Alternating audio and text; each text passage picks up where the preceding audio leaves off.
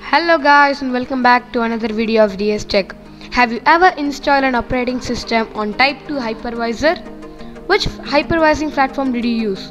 Either it will be Vmware Workstation or VirtualBox. In this video, I'll be showing you how to install Vmware Workstation 16 on your PC for free and activate for lifetime. So don't forget to leave a like, comment, share and subscribe to my channel to get more daily day-to-day tech updates. So without further ado, let's jump into the video.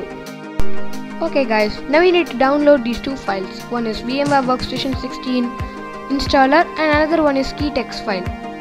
Now you need to right click on this Vmware Workstation 16 file and run as administrator.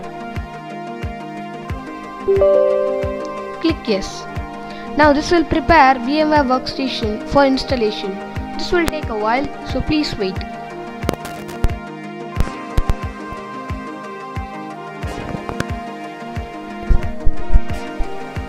Okay guys, now the Windows installer has opened. Now follow me to install Vmware Workstation Pro on your PC. Now click on next, click on accept the agreement, click next.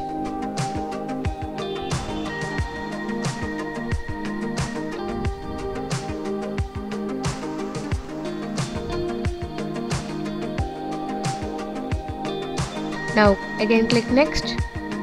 Now again click next. Now click next. Now click on install. This will take some time to install Vmware Workstation Pro on your PC. So please wait for a while.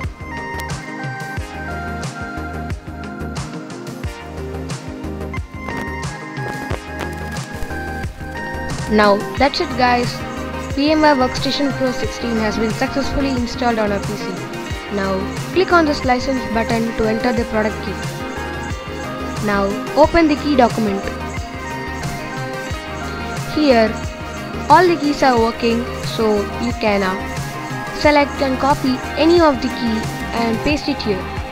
Now I'm gonna go with the first one. Now click enter. Now that's it guys. Vmware Workstation Pro has been successfully activated. So that's it guys. Thank you.